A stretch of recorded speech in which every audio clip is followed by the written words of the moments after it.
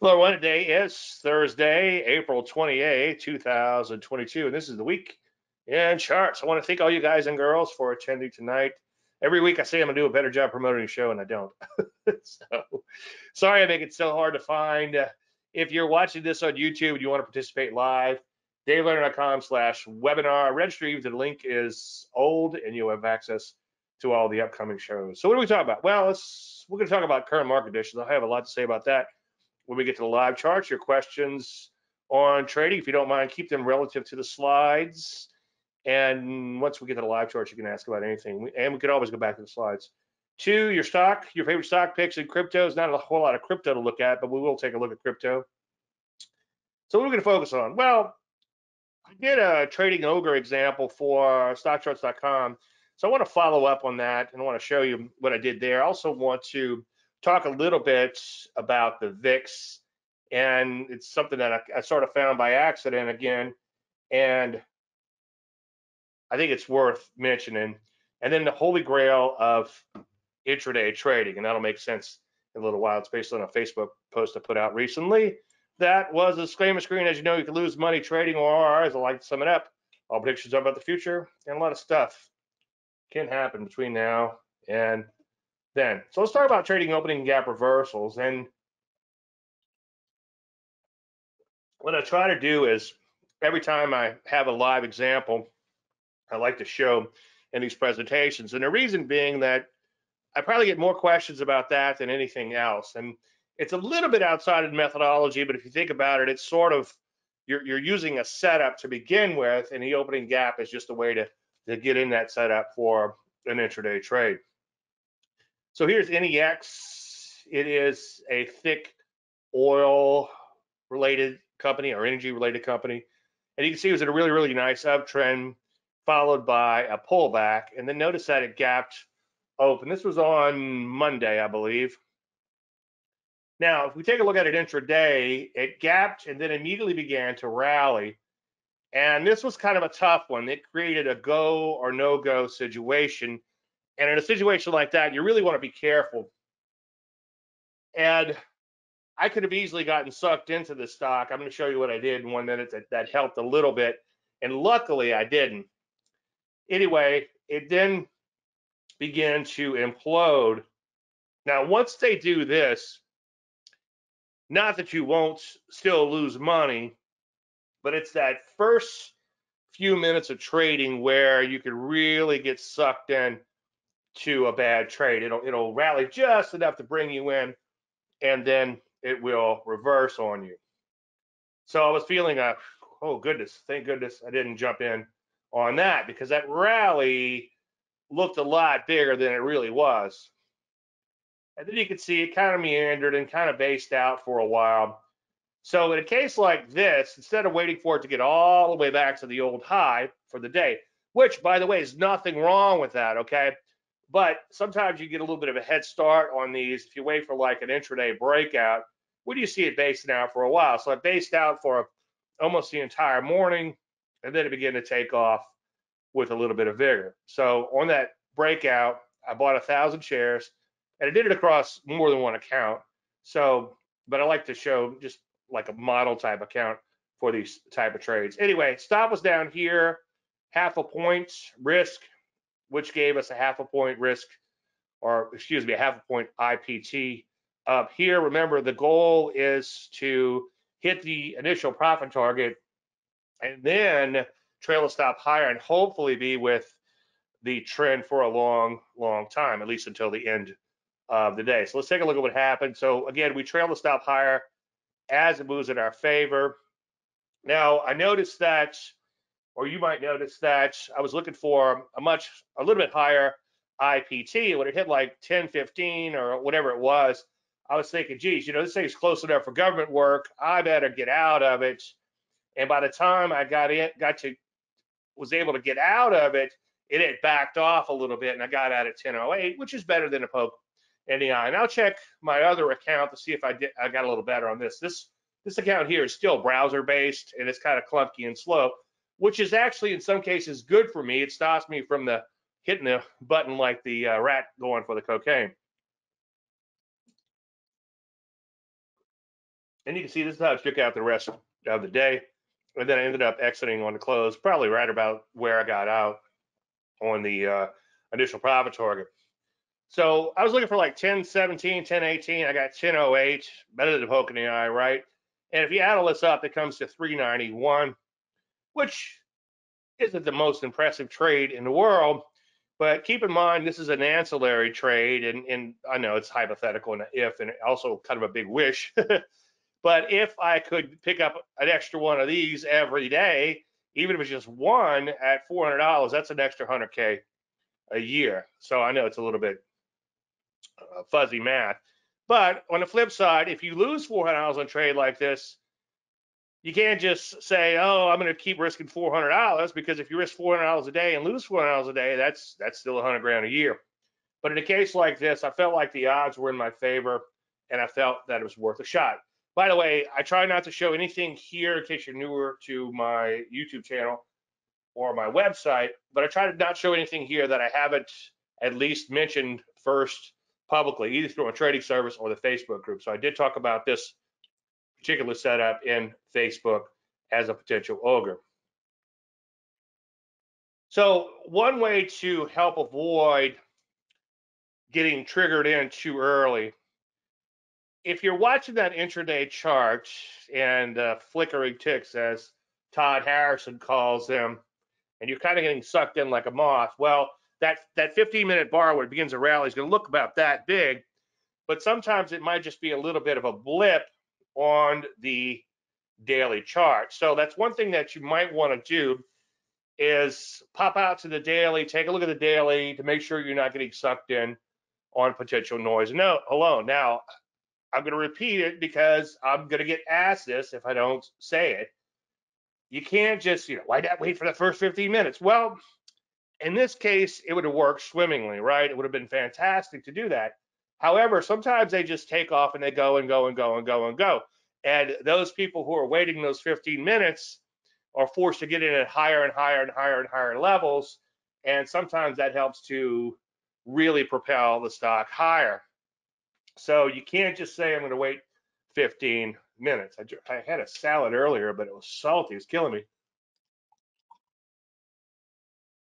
Anyway, so there's the opening gap reversal. And in a case like this, rallies up a little bit, comes back in. Then you can say, aha, maybe it faked out everyone, and maybe later in the day, this thing might make the mother of all reversals. By the way, I remember one that I nearly missed. I think I had an order in, I forgot about it. And I forget when this was. It was probably about 2 years ago. Completely forgot about it. Had a stop entry order in place. And I was doing my IPO analysis, whatever I do at the end of the day. And all of a sudden I heard a zing, and I'm like, what the hell is that? And I went over and checked the trading station, and I had triggered into an OGRE, and the last 15 minutes was a bit of a rout higher. So don't forget about these things if they don't trigger right away. In fact, if we go back one slide, you'll see that I could have easily forgotten about it, because right around lunchtime is when it triggered. I could have said, oh, let's go eat some lunch, Big Dave, and totally missed it. So anyway, sometimes you get a late day trigger. All right, any questions on that? Now, picking the best OGREs, we've been through this 100 times, so let me just kind of skim over it. I have other videos on YouTube, my YouTube channel, youtube.com/c/Dave Landry, if you want to check out those videos. Check out the quick clips first, because I've parsed out a lot of this stuff there. And then if you really want to learn about all this stuff, obviously become a gold member at least, and go on the back end of the website. It's all laid out for you there. Anyway, larger cap, ideally well-known issues work the best. Now, I never heard of that NEX, but the volume was about 3.6 million on average daily. So it had a lot of players, so to speak, but usually name brand stocks, especially if they're really trending and then they set up and then they OGRE, can work out really well. But you need a lot of players, because maybe the OGRE just shook out, in a thin stock that is, most all of the players that were there, and nobody wants to come in and buy it.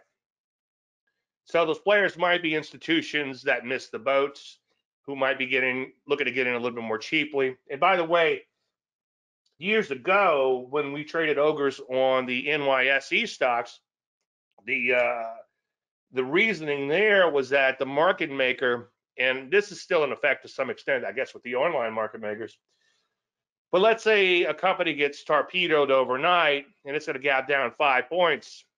Well, they open on that. The market makers actually have to buy that stock. Now, there's some arguments on whether or not they sit on their hands and what they do, but for argument's sake, let's assume they have to be a market maker and buy the stock. Well, they're gonna bring that stock down as low as they can to buy that stock from you, and it's kind of a hot potato with them. They don't want to hold on that stock all day long. They want to flip it out as quickly as possible and get a profit off of that stock. So that's one reason the ogres can, and can be in a keyword in that sentence, but they can work out pretty nicely, is because you're trading on the side of the market maker and he likes to feed his family.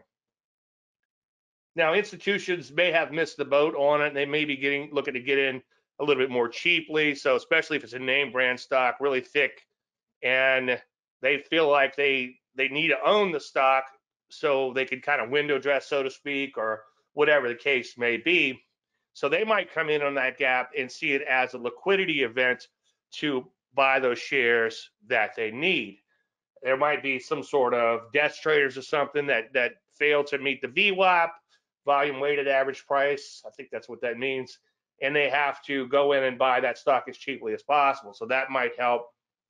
There might be some individual traders, obviously, that may have been knocked out, and through emotions or emotionally, they might feel like they need to get back in the stock.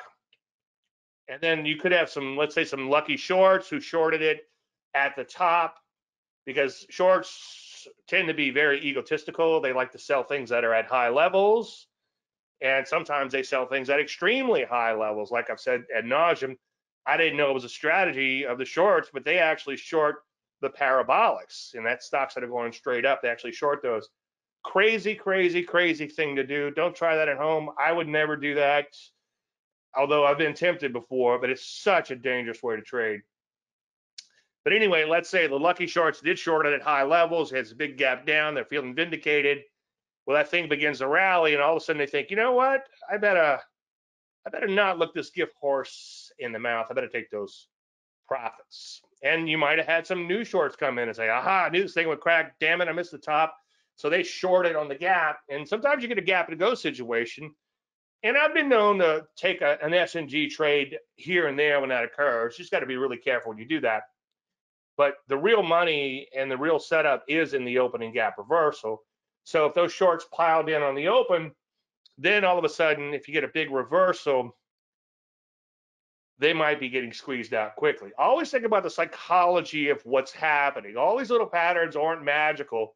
There is a conceptually correct reasoning behind them.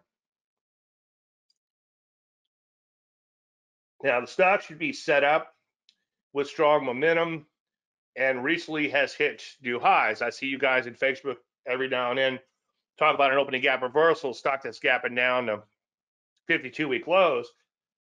That's not the type of opening gap reversal I want to play. That's what I call a burning dog, and that's something that I borrowed from Linda Rasky's book.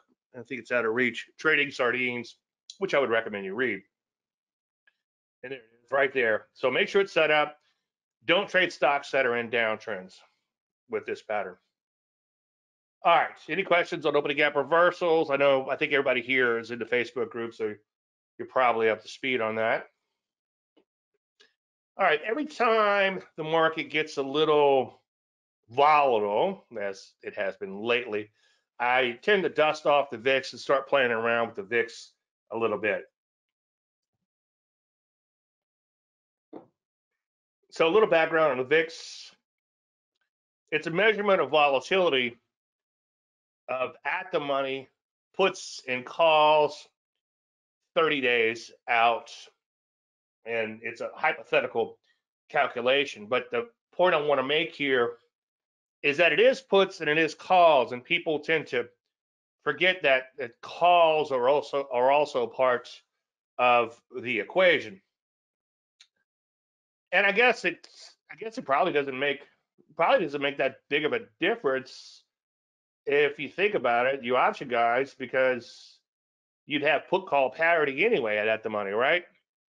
So maybe that just cancels out. But it is puts and it is calls, and that's something that people I think don't realize.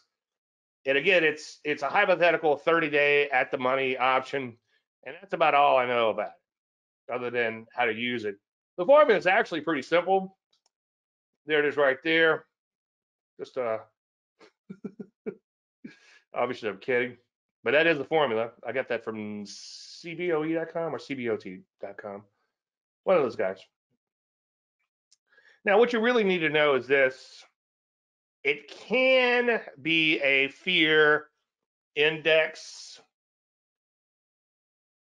and markets do tend to bottom on extreme fear, and markets tend to top on complacency. One thing it's good for is it's a good measure, or one measure, I should say, of overbought and oversold. Just remember that just because something is oversold doesn't mean it can't become even more oversold. As I often joke, it's often darkest right before it gets more dark. I think the example I used from a bigger picture perspective was in 2000, the NASDAQ was down 50%, and then it dropped another 55%. And that's without digressing too far. I was speaking once in a foreign country, and I would never question any other speaker because I don't want to be questioned. But somebody was up there suggesting, from what I could tell, from what I could understand, was suggesting that if a market is down 50%, just go in and sell puts. It's like, ooh, okay, that'll work until it don't. I think Buffett sold a bunch of puts, and he got it right. But there's Mr. Value Man. Keep it simple. Buy some cherry Coke, and then he was selling options. So he does a lot of stuff that's a lot more complex, and there's a lot of stuff that he does. But anyway, I don't want to get too far on that tangent. That's probably a 2-drink minimum conversation. And I guess if we're having beers at the bar, we could talk about something better than Buffett. Anyway, it just aggravates me that it gets a pass. Every now and then its fund loses 50% of its value, which if you were running a hedge fund, that would mean you blew up, right? And then he gets a pass. I don't get it, but whatever. Anyway, use it as a tool, but tread lightly. Maybe look to buy at extremes for an intraday trade or after the hook is in, and I'll show you what I mean by the hook is in. Today, for instance, we had a lap higher, and this is the spiders. I look at the futures for these things, but it's easy for me to just grab the spiders for presentation purposes. And you could trade these too, obviously. Although I would probably go after like the leverage shares if you're going to do this. In a qualified account like an IRA or something, I'd pick up something like SPXL. So anyway, it sold off pretty hard today, and here we go again. There goes the market beginning to tumble. And truth be told, I may have shorted a little bit and gotten stopped out for a small loss on that because it sure looked like we were rolling back over this morning. I may have anticipated that a little bit too much. And by the way, I think that if I can learn how to not be so anxious and wait for that hook to be in and wait for the rout type of days, or at least a move that looks like a rout move, I think I'd probably do a heck of a lot better on the intraday stuff. But anyway, today we had a nice little consolidation, and then the S&P broke out from that consolidation, and it was a pretty nice run higher until right around the close, as you can see. So I'll often say the hook is in, and people are like, Dave, what do you mean by that? Well, the hook is in. It's like the market looks like it's going to do one thing, fakes out everybody, and then, yeah, hopefully everybody else, and then does just the opposite. So you might have kind of like course, that was kind of like a double whammy, but like on that NEX trade, it kind of rallied up, probably sucked some people in, sold off hard, spit them out, looked like, hey, this thing's going to hell in the handbasket, and then it turns around and goes straight back up. So that's what I mean by the hook is in, okay? So let's say we come in and the market gets devastated, and then it has some follow through to the downside, and everybody in the world just wants to pile in, and then all of a sudden it begins to rally. All those new people that piled in and all those people that exited, when that thing begins to rally, they're trapped on the wrong side of the market. Was it him or Munger who called derivatives chocolate-covered hand grenades? I don't know, but he does a lot of interesting type of. I'm gonna give myself in trouble here, but I knew someone many years ago, and I don't know if he's still affiliated, so I got to be careful. But he was with a company that was affiliated with Buffett, and Buffett does a lot of deals that are a lot more complex than buying a little Coca-Cola. You know, I just eat cheeseburgers and Coca-Cola. Anyway, all right, let's talk about the VIX. So this is the VIX. This is the one I like to use. I think this is the original VIX. And I put the P's behind it, S&P 500 behind it in orange. And this is a 10-day simple moving average on the VIX. And my interest in the VIX was in the mid-90s when I met Larry Connors, and I was doing some research for him and programming systems and such. And he was telling me that the VIX tends to revert to the mean, and so I took that literally and started messing around with moving averages, and that's where the CVR3 came from, which just looks for the market to get stretched away from the moving average and then look to play the reversion back to the mean. So I took that literally and said, okay, what if we made a system that if you're 10% or more away from the moving average, and then you close below the open, so it looks like the VIX is coming back in. It stretches, that rubber band stretches so far, and then it begins to snap back. What if you bought the market when that happened, and vice versa on the upside? Well, it used to work extremely well when I published Dave Landry on swing trading, and I guess that was 2000. Seems like I've only published books when the market is rolling over in a bear market. Anyway, it seemed to work really well back then, and I dusted it off not that long ago and did a presentation, and the signals were absolutely amazing going back about a year or so. However, there were some pandemic panics that would have really hurt you trading this type of system. And I would encourage you to not trade a short-term mechanical system, because you're not going to make enough money to cover the occasional big spanking. Okay, back in 2000, that was kind of like the tail end of all my programming, system programming and everything, and then me becoming more and more of a discretionary trader. So some of that mechanical stuff was still left over, and a lot of it did really work well back then. But over time, I've decided to become more and more of a discretionary trader. But I do think you can use these sort of tools to help you in trading, especially if you're going to do something on an intraday basis. And let's say the VIX is really stretched, and you think the market's getting ready to bounce because it's stretched so much to the upside, and then you see some setup like I just showed, where the hook is sort of in. It's like you kind of got all those things, or you kind of have all those things working for you. So anyway, 10-day simple moving average, and in the orange right here is the S&P 500. So it's the VIX with those funny looking charts, and then behind the VIX, or in front of the VIX, I should say, is the S&P 500 with that orange line chart. And then down below is a formula. And last time I showed this, it showed the name. This time it showed the actual formula. Excuse me, which is pretty cool because I had a Greek salad. It's coming back. Should call it a boomerang salad. But anyway, you can see the actual formula here. And all I'm looking for is what percentage is this away, the VIX away from the moving average on a closing basis. So the theory is if it's more than 10% away to the upside, then the market is oversold.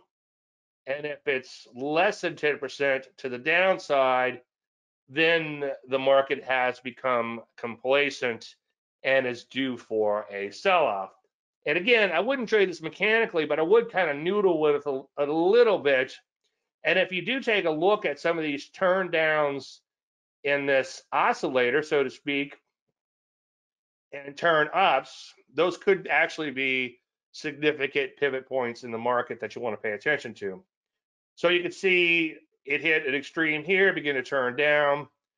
And then also notice here, this would be if you're trading like a CBR3, I think that's what I called it. You can see that the close is below the open. So that means that the reversion to the mean has started with the VIX.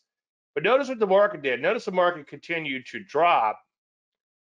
And this is a daily chart. So again, you wouldn't want to trade this on a daily basis because you could lose a lot of money before that reversal actually comes. And I'm not a big fan of reversal trading, but way back in the day, I was fascinated with short-term mechanical systems. And that probably came from working with Connors and all. And I think last I heard, he's more of a trend follower now. But anyway, I digress. But you can see the market did eventually take off. Now, if you were trading, I wouldn't hold something like futures overnight unless you had some other system where you decide you're going to hold for a long, long time. Or if you're trailing a stop intraday, like say sometimes right before the close, if I still have futures on, I'll put in a 5-point trailing stop. And if the market all of a sudden rallies 5 or 10 points, I'll open it up to 10 points, okay? And then if it goes to 15, I'll open up to 15. You know, kind of like wherever it was at the close, I call that my bogey. So let's say we had 42.20. I think the S&P somewhere around there. I might have my stop in at 42.15, and if it goes to 25, I might leave it there, and then I'll start trailing it on a higher and higher basis. And sometimes in the middle of the night, maybe let's say I'll get it to 30 points, where if I got stopped out, it would have been the same as the close. At 30 points, I'll let it go, and then maybe overnight I'll be pleasantly surprised. Sometimes I am, and sometimes I'm not. But sometimes I'm able to hold the position 1 or 2 days like that because I have that stop working 24 hours a day. So unless you have a stop that's working 24 hours a day, and then that brings up a whole nother can of worms. But as a general statement, you don't want to be holding overnight. But you can see you would have lost quite a bit, or a little bit at least, overnight, whatever this is, a day or two before you had the mother of all reversals there. So a better thing to do would be say, okay, well, we've got some kind of signals working here. Let's just look for a reversal, but let's not bet the form. And then on the other side, you can see the market became very overbought, and then the VIX begins to revert back to the mean. Right here, though, if you were following like a CBR3, correction on that, right here you can see the close was above the open, so that means that at least basis open to close, the VIX was beginning to revert back to the mean, and you can see you did have a little bit of a sell-off that occurred from that. Now, if you look all the way over to the right, you can see we did have a little peak here, and then notice that it began to come in a little bit, and you're like, aha, look at that, the price is coming in, so this would be a good time to buy the market. Well, if you're holding overnight, you would have gotten creamed, okay? So that's why, just concerned, I would suggest you be very careful. And then we finally got the peak on this day. It starts coming back in. Although it didn't close below the open, from here to here caused this oscillator to really begin to implode. And as I'm going live here, I'm thinking like this is something I might want to play with quite a bit. I'm sure back in the day, I gave away all my programs in the computer with TradeStation with the dongle on it. Anybody remember those? I think that's long gone, or in the garage somewhere. God knows where it went after 2 moves. But anyway, so I'll no longer do that programming, but I'd be willing to bet I probably mess around with this oscillator down here quite a bit. But anyway, you can see that today the VIX did become to come started to come back in. That's what I'm trying to say. Started to revert back to that mean, and we had a pretty good rally, especially once the hook was in intraday. So if you come in the VIX at pretty high levels, you know you're getting closer and closer and closer to that, the mother of all intraday reversals. But like back in the pandemic, if you'd have bought on some of these daily system signals, you would have gotten absolutely creamed. Now, since the pandemic, as I showed a few months ago, you would have printed money doing some of this stuff, holding it several days at a time. But I'm actually going to recommend you don't do that again. All right, I know it's a lot of eyes glaze over. I get excited with this kind of stuff because it kind of gives you a little bit of an extra edge. One thing I do want to point out with the VIX is it only matters when it matters, okay? And there's a lot of times when the VIX just kind of chops around. But when it gets stretched to one of those extremes, that's when you really need to start paying attention for a possible intraday reversal in the overall market. Today's webinar is brought to you by Liquid Death. Anyway, so recently I started talking about Rout days. And a while back I talked about Holy Grail days, and that's when you have a market that starts on one end and ends on the other. And I talked about ways where maybe you could figure out if you're getting close to Holy Grail day or when they occur, and gave a lot of little tips of looking at how to maybe wait until the market moves 50% of its range and all.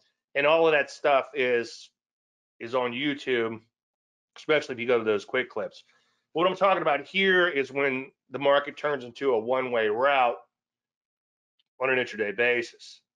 So here's a Facebook post I put out on the 21st. And the 21st was a fantastic day to trade because, as you can see in the S&P 500, we had this beautiful opening gap reversal. In JDUS, we had this gap and go. In LabD, and I think Gush was a really good trade on this day too, or Drip.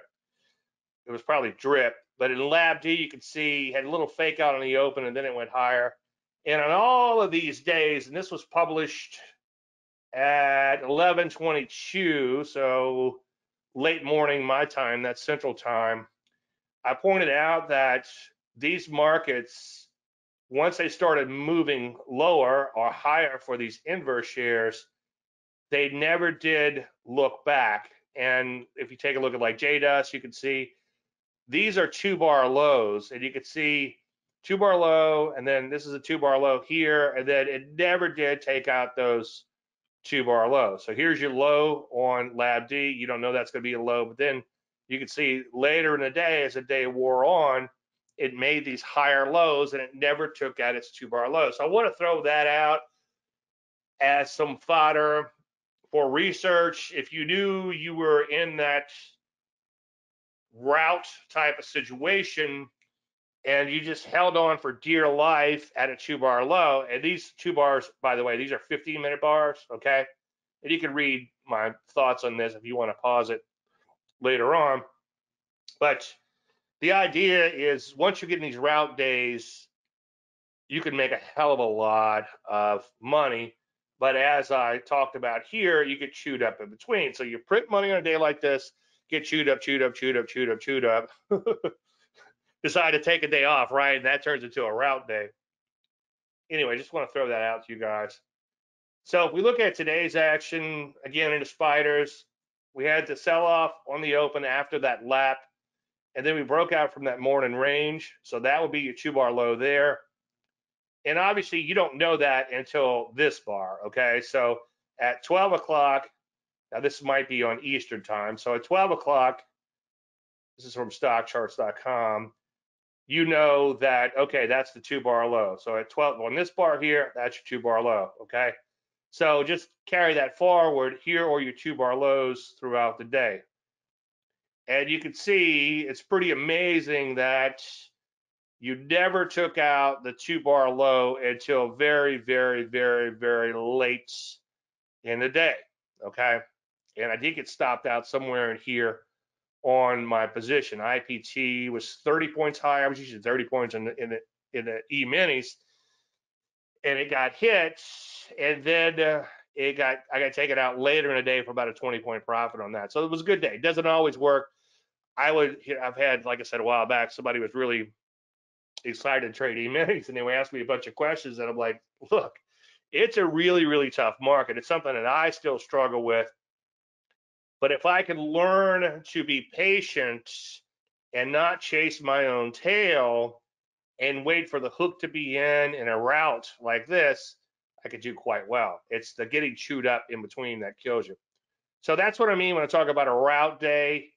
It just goes and goes and goes and goes and goes and doesn't look back. And those are an absolute godsend. Okay, we're going to hop into the live charts.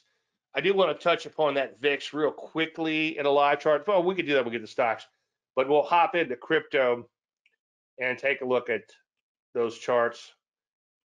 By the way, if you are a gold member, I would urge you to join Dave Landry's Trend Traders in Facebook. If you have to at least be a gold member, as I say ad nauseum, I've been involved with groups forever. Even John Bollinger once had a group of professional traders, and he invited me, and I was humbled, and of course I accepted. But that group, like many, many, many others, turned into Lord of the Flies. But the great thing is our group has been fantastic so far, and a lot of great traders in the group, and you guys are throwing out a lot of great ideas, and I make a lot of money off the group just from that, and I appreciate those extra set of eyes, many extra set of eyes. Anyway, it's what, as I say every week or however often, my wife told me that's the best thing I've ever done by starting that group, and it does help to make you feel more normal and that you're not just by yourself struggling on these trades. All right, let's shift gears. Let's take a look at crypto while I'm getting this set up. If there's any questions you have in general, let me know. We're not going to spend a whole lot of time on crypto tonight, probably because there's just not a whole lot to show. And that's because most of crypto seems to still remain in a bear market, okay? Getting a text from a long lost friend. If SHIBB goes there, because he's from Mississippi, I can hear him talk. If SHIBB goes to $1, I buy you a beer. It's like, I told him to buy Elon at 20 cents or above, and I told him that if it goes to a penny, I'll buy him 2 beers, you know. But don't buy something because it's cheap unless it's going up, okay?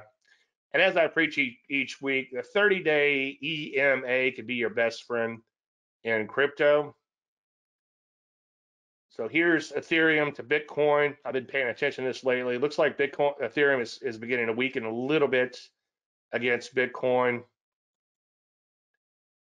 And Ethereum, you can see, has been a little weak as of late, below the 30 EMA. So what do we do? What do we say to crypto when it's below the 30 EMA? Not today, unless you want to short it.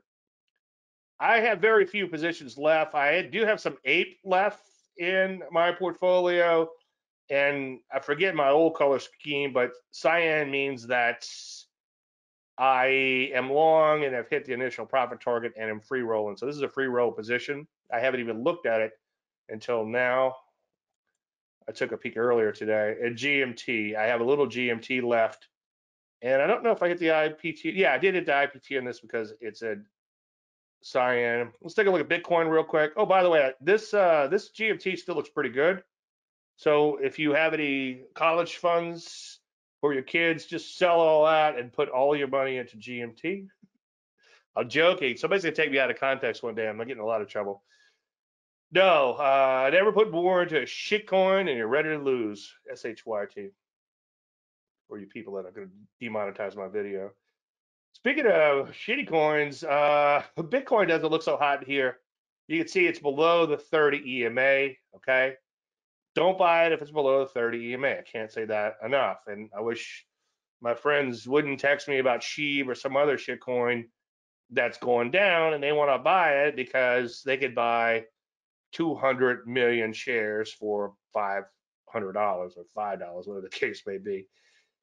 Anyway, let me sort these real quick by percent change, and there's really not going to be a whole lot to look at tonight. But if you guys want to take a look at any pairs, let me know, and then I will jump back in. I'll jump into stocks. But you can see, even sorted by the strongest pairs, a lot of these are still below the 30 EMA, and a lot of these are still in downtrends. Now, a while back, all you had to do was buy the strongest pairs. And as I've said quite a bit, I remember on Thanksgiving Day, like I said, I was frying turkeys, drinking beer, and I was coming in here to trade, and I hit 7 IPTs in these things. And boy, that was a dream. It's like, okay, it's going to be like this for the rest of my life. And unfortunately, as you'll probably learn if you haven't been trading for more than a week, is that the permanent income hypothesis doesn't happen all that often in trading. Okay, good things come in quickly. The good news is crypto market changes quickly. This one's kind of interesting. I don't know. I've traded it before. I don't know how much volume it has now. But if you were to buy something on a relative strength basis, buy something like this, banging out new highs, nice Landry light to the upside. And as a general statement, it tends to trade somewhat cleanly. So that's a pretty good looking one there. That's Kava, whatever that is. You know what they do? I have no idea. Anyway, so most of these not doing so hot in here. A couple of them catching my eye here and there, but not a whole lot. And by the way, somebody was saying that, was talking earlier about what do you do if you find a setup you like? And he was talking about stocks. What do you do if you find a setup you like and the overall market's not doing so hot? Well, if you can't stand it, then by all means take it. I'm always setup driven, and you'll notice in the trading service, the market might be a little funky, but I see a setup I really like, especially a setup that could trade contra to the overall market, such as energy stock, and energies happen to also be trending. So if the sector's trending, even though the market's headed lower, and you really like the setup, then by all means take it. But you might want to err on the side of sitting on your hands. In other words, not putting capital into harm's way, because the chances of your success are a lot less. This looks kind of interesting. You can see it's in a nice uptrend. Meter, M-E-T-E-R, whatever the hell it is. I mean, it's all stupid, right? So I never want to come across as like, crypto's going to change the world. It might. I don't know. It can. I don't know. I am kind of bullish on Bitcoin longer term, and I do have a little tiny bit hodled, and that's mostly through derivatives. So don't come try to $5 wrench me. Okay, let's hop into stocks real quick, and then I want to take a second to just kind of touch upon that VIX stuff before we hop into the overall market and such. And if you want to start asking questions about, and if you want to throw up some individual stock picks, feel free to do so now. So it was a CBOE on that website. So just real quick, you can see that the oscillator came back in, okay? And then notice that the market, as soon as the oscillator came in, okay, that was the peak. Day one starts coming in, day two. So the long side, last couple of days, if you're looking at the little orange line above on the P's, the market ended higher, obviously, on those days. Now let's take a look down here just for S&Gs. You can see we're really stretched here, which means the market's due to sell off. But look, it really didn't sell off, and it went a long ways higher, okay? You had a few days where, you know, maybe on this day here, on an intraday basis, that might have been a profitable trade, but holding overnight short, you would have to be super duper careful, and you would get your butt handed to you. Now, eventually it did sell off, but you can't sit around and hold through that big of a drawdown if you're an intraday trader. So let's look at back here real quick. So this looked like an extreme here, okay? And the market did sell off a little bit, but then it got more extreme, okay? And then it sold off a little for a couple days. And then you had the big sell-off a few days later. So just be super careful if you're using something a little bit more complex like this, because if you're not careful, you could get into a lot of trouble. So let's see where would the buy be here? Yeah, so the buy would have been a couple of days late on that, but it did work out. So make sure you're doing something on an intraday basis and you're being super duper careful with that. So if you guys figure out route days, or just let me know if one's happening, just in case I'm off doing something else. All right, let's take a look at the overall market. And if you have any stock picks, just let me know. I'll be happy to look at those too.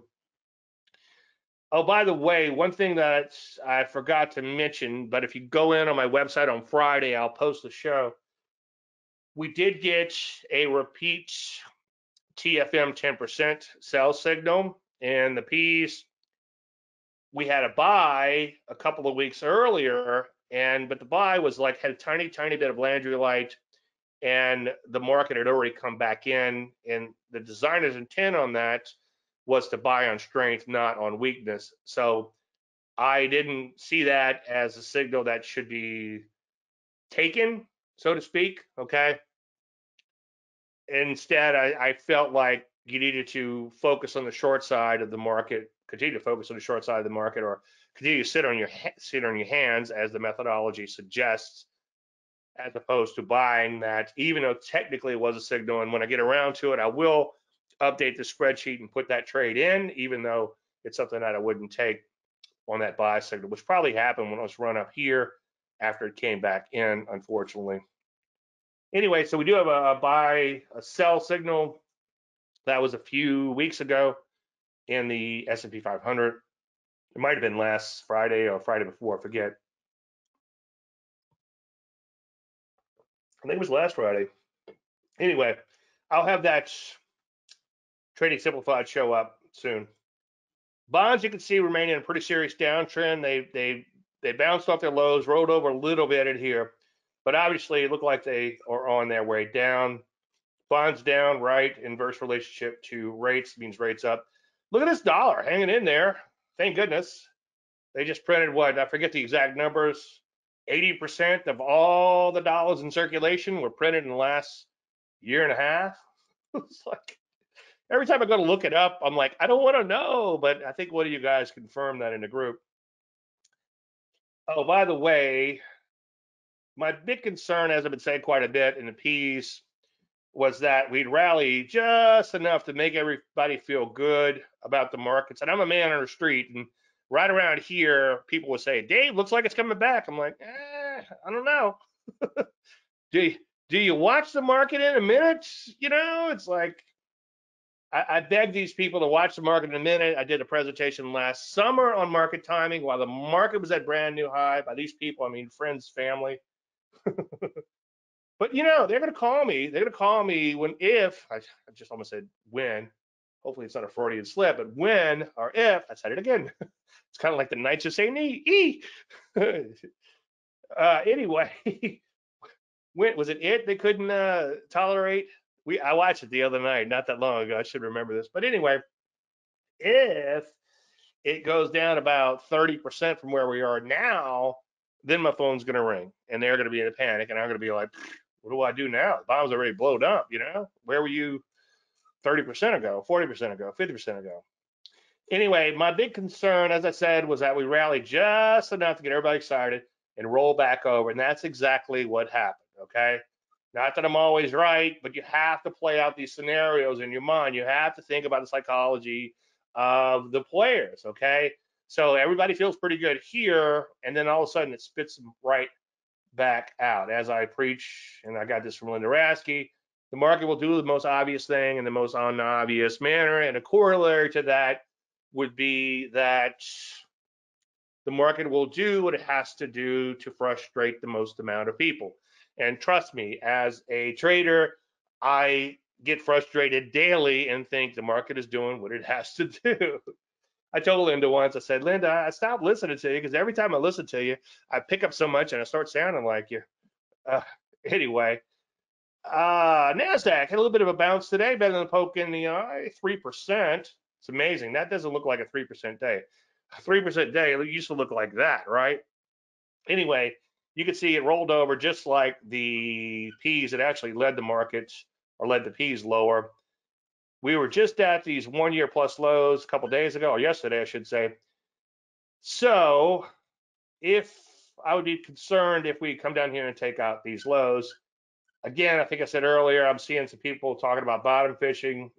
I would not do that unless it's on an intraday basis, okay? So right now, we're still probably pretty oversold, and you see some sort of intraday reversal. You want to get in for the afternoon. Looks like things are going really well. Looks like a rout day. Maybe the VIX has contributed to your analysis, then by all means, knock yourself out. Energies come back. They came back with a vengeance. I was glad to see this gap in here close. Forest for the trees. Take a look at a weekly. You can see we kind of got a TKO on the weekly. That looks pretty darn good still. So I was a little concerned about the energies a couple days ago. Longer term was still bullish. Today's action makes me feel a lot better. But hey, check back often. Metals and mining, a little bit different story. I'm not fantastic with the new TC. Nope, it's not there. Let's try bow tie 2. Okay, there's the bow tie. So what I've been telling my peeps in the trading service is that we could bow tie soon, and we're really close to bow tying to the downside. Okay, but it is a first thrust so far. Now, if we have the mother of all rallies here, it would negate this signal, but we do have to pay attention to what's happening. I'm a little hesitant to go and short them right now, but eventually I think I might have to put on some metals and mining shorts. But let's just see how this shakes out. I do have a couple on my watch list. I think there's 1 or 2 in the Landry list tonight if you want to get a head start on those. They're pioneer type setups, meaning that it's the first rollover. And like the American pioneers, you're either going to get the gold or the arrow by trading such patterns. We're still on ARLP and coal. I guess that's more of an energy. And this one has worked out really, really nice. And I think I talked about this one in last week's stock chart show. And we got in back here, and which is great on the upside, but it can be a little scary when you have a down day or 2 or 3 or 4 like we just had. But I think the original trade was 2,000 shares back here on a 100K account. It's only $5 a share, right? 4 something, whatever. But now that it's 18 and you got 1,000 shares still on because you flip out half of those shares, so it's 2,000 down to 1,000. And I'm pretty sure it was 2,000 and 1,000. I know I have multiple accounts with 1,000 shares in them, and I think I was trading in them based on service. But anyway, long story endless. So far, so good, but a 1-point move was a 1,000-point swing, obviously. And also on this one, I didn't realize until I was doing a presentation last week for stock charts, we picked up a lot of dividends along the way over the last year and a half. I was like, holy moly, there was a lot of dividends that were paid out. I didn't even notice, which I think is really, really, really cool. Not that I didn't notice, but the dividends. Anyway, in general, as you go through these sectors, you can see as the banks take it at the bottom of this range in here, a little bit of a bounce today. If these begin to drop in earnest, this is going to be a big old mound of overhead resistance to get to. My version of technical analysis, even though you looked at that VIX and you might think it's mumbo jumbo, is really quite simple. 90% of what I do is like, okay, look at this chart. This thing drops much further and then tries to rally back. Anybody who bought in this range is going to be looking to get out at break even. Financials looking pretty ugly in here, touched multi-year lows or 1 year plus lows at least yesterday, a little bit of a rally today, but keep an eye on these recent lows in here. If they could take it out, it could get pretty ugly. Drugs made all-time highs, but then rolled right back over. So I would be careful there. They're kind of back into the soup, so to speak. Biotechnology sold off pretty hard today, tagged some new lows, but then had the mother of all rallies up. I don't want to brag, but I did make a little bit in Lab D, and then the hook was in, and I made a little bit in Lab U. So this was kind of a dream day. I wouldn't say a dream day, but it wasn't a bad day. Okay, here's an intraday chart. You could see that. Look how beautiful this is. Okay, let's see, 1, 2. Yeah, look, you didn't get a 2-bar high until right there. So that was a pretty nice move to the downside.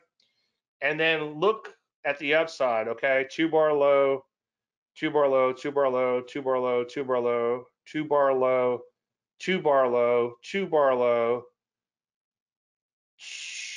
2-bar low, and then 2-bar low, and then the stop would have been actually right here. Okay. Not that I suggest you run out and trade 2-bar lows and 2-bar highs, but on a V day like this, where you have a route down and a route up, it could actually work out. So be careful with that. But if you are successful with it, let me know. The problem is getting chewed up in between. For the week, I'm probably hadn't made a whole lot of money. It's kind of like, why didn't I just start trading today for the week? How do I reach that point? Where I'm only trading on these fantastic days. And that's the day trading stuff. I have the intraday stuff. I haven't been doing that like I'm doing now for 30 years. With the core methodology, life's a lot easier. And a lot of times I just look at the trading service. It's like, oh, I got all these profits in this stock. I should take them. What does the trading service say to do? It says, trade your stop higher, leave your stop where it is. So I just have to leave it where it is. And sometimes it works out really nicely, and sometimes it doesn't. We got stopped out of one today, SES. So sometimes we do get nailed on these things. All right, semiconductors. If you've been around for a while, I like to look at semiconductors as a bellwether, if that's the right word, or as I said, I think last week, more of a harbinger of market conditions. And if the semis are weak, I think in general, the S&P 500 is going to have a hard time rallying. So maybe next week I'll do a little research, or tomorrow, where I'll look at the semis versus the S&P 500, and maybe on your own you might want to do that. You can do a ratio chart on stockcharts.com. You just put a colon between the two things you want to look at, and that could be kind of fun to play with. I know you want to party with me. Anyway, let's take a look at the semis. You can see they did the rollover first, and then the NASDAQ sort of followed. And that's a testament to why I like to watch the semis, and you should too. I think I just paid for your webinar right there. Keep an eye on those semis. So today we had a really, really nice rally, as you know, in the semis. I wouldn't rush out and buy the semis just because we rallied. Like anything, we take out the recent low in here, it could get ugly pretty fast. And finally, the utilities still look pretty good in here, although there's nothing here that excites me on an individual stock basis. These stocks tend to be a little bit lower in HV. For instance, the semiconductors, you can see HV is 41 for the 50-day historical volatility. You take a look at the utilities, they have HV of 16. The S&P 500, for reference, has an HV of 23. The way I feel about markets is, if you want to beat the market, you need to be in stocks that are more volatile than the overall market. All right, and sectors too. Any questions on anything, any individual stock picks? I know we go back and forth all day on Facebook, so everybody here, I think we've been talking about stocks all day. All right, here we go. HCC first thrust for George. Hey, hello, George. Warrior met coal. I always call that hot, wet coal for some reason. Yeah, it looks okay. I'm not ready to go after the energies just yet, but that would be a pioneer setup. And how did I make that bow tie work earlier? I used to be able to just hit a key. I think it's BT2. Let's see. Yeah, there it is. So it is sort of making a bow tie in here. It's also kind of a first thrust. I would say that's a good eye, George. I'm just not ready to rush out and short coal and energy related stocks just yet. I mean, obviously you should be long. Are you still long ARLP with the service, or did you come in after that one triggered, George? See, that's the problem I had, like with the service. It's like I have a stock that's just this huge winner. Okay, he came in after, so you're probably experiencing the same thing. Got a stock that's a huge winner, and it's ridiculous. Like, and knock on wood, come in. But knock on wood, it's like, I forget how many points, but it's like 13 points on 1,000 shares, plus another 1,000, plus the all the dividends and all. It's like $13,000, and it's just one stock, maybe 15, 16 by the time you add everything up. But I was thinking the other day, like yesterday, for instance, we had a 2.5 point jump or whatever. So that's $2,500 on a 100K account. That's 2.5%. But like today, we had a stinker that got stopped out. So somebody new to service, like, this service sucks. But ultimately, if you have these $15,000 and $20,000 winners in there, which is the ultimate goal through the swing to intermediate term and hopefully longer trading over time, you will do well. Most people don't stick around long enough to reap the fruits of my labor. What happens is, as soon as things get dicey, they go off to chase rainbows. And I've seen people chase rainbows for 20 years. In fact, I wake up every morning and write, and some of this stuff will eventually find its way to the website or to a book or a presentation, whatever. I got a book in my head, and I've just been writing every day and writing every morning. But that's one thing I wrote about this morning is somebody contacted me for 20 years, and I was beginning to think that they were mentally challenged. I guess I can't say that what I really thought they were, because it's no longer politically correct. Not that it ever was. And then I was like, you just need to go in and reread the first book instead of emailing me 6 times a day. And, here I am, my wrists are killing me from carpal tunnel. I got cubital tunnel. I had one surgery, didn't work. It's like, I got braces. It's horrible. And he's like, oh, I've been meaning to get that. You've been meaning to get the book for 20 years? And, I give the books away now. So it's not like I'm trying to sell you a book, and I probably would have made $6 on that book, or $5, if that much. I mean, it's no big deal. But the point is, number one, he didn't have any skin in the game, okay? But the main point is, he wasn't willing to invest a little time in himself and learn. And then when I backed off on answering every single email from him, because I realized that he didn't care to try, he later emails me about some guru he's chasing now. And I'm like, I hope he bugs the shit out of that guy for 20 years. He just wasn't ready. And it's a stupid thing to say, but when the student is ready, the teacher will appear. And I have people come to me, and they do okay, they make a little, lose a little, whatever. They go off to chase rainbows, and then they come back, and I've said this 1,000 times, 5 years, 10 years, 15 years, sometimes 20 years later, and say, Dave, I get it. There's no holy grail. The simple stuff can work, not all the time, but as George just said, over time. I'm with you. Let's give it a shot. SWVL for John. SWVL. Ooh, look at that. That's kind of crazy, huh? That is actually a buy at B, right? What's the volume? 28 million. Holy crap. That's interesting. That's just a little crazy, though. I mean, it went from 10 down to 4. John's our resident IPO guru. Yeah, this might be worth a shot. Maybe trade it in a small way. I mean, this thing is gonna, good Lord, it went from 6 to, it went up 100% at one point today, and it closed up 50%.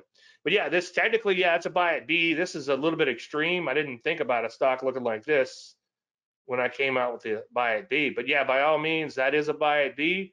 Just be ready for a wild ride. Make sure you have a stop in place on that, and better yet, or in addition to that, I should say, trade fewer shares and use a wider stop. One thing I was thinking about today is, at least on the intraday stuff, but some of this actually applies to longer term trading too.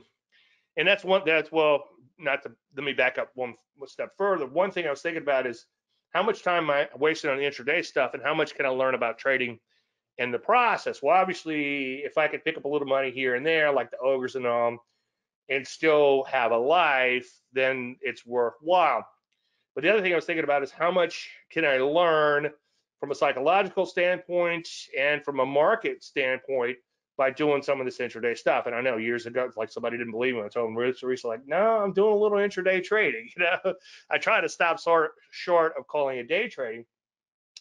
But one thing I thought about today is, I bet I would be a lot more accurate and probably make more money if I cut my size in half and doubled my stops. Okay, cut my size in half and doubled my stops. So instead of 500, instead of 1,000 shares, maybe 500 shares, and then use a bigger stop to where the risk is the same. And as I've said before, I've helped a lot of people who were not successful as traders and really thought they had a problem by just saying, loosen your stops a little bit. And in doing that, they were able to ride out some of these corrections.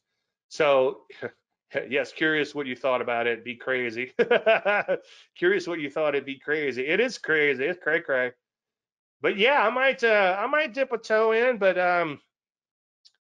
get ready to have it chopped off. But look at the volume on this thing. 28 million. Whew. That's gonna be nuts. But yeah, I think I might. I'll see how this trades tomorrow. I'll see how it looks like it's gonna close. If it closes this level or higher, or maybe even intraday, I might. I'm talking S&G. I do not bet the form on this thing, but technically it is a buy at B pattern, and I might have to nibble at it. So institutional interest, good point. Yeah, I don't know.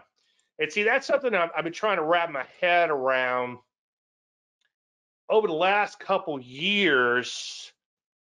The volume has gone nuts on some of this stuff. I got one in a Landry list that has like 30 million or 20 something million on average, and it's got a HV of like 180 or 170. It's just like crazy volatile and crazy volume. And that's just a new thing to me. But, you know, maybe if you get on the right side of something like this, and again, it's dangerous, but let's take a look at it on an intraday basis. Okay.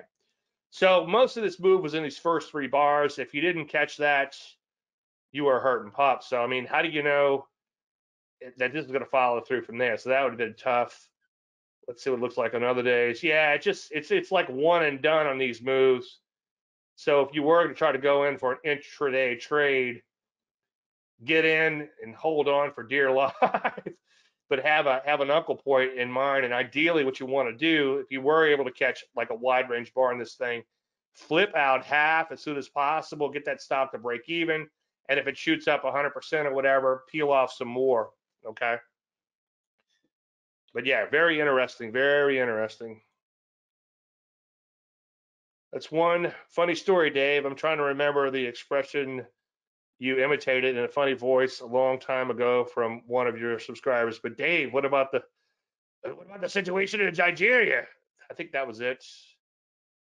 The situation in Nigeria was I was speaking at Traders Expo in New York, and I showed the portfolio that had a couple of shorts in it, and they were all companies. And then I was teaching them how to pick stocks and said, okay, all stocks are headed lower. Here's a setup, bow tie, rolling over. Write this one down. I will be trading this one on Monday.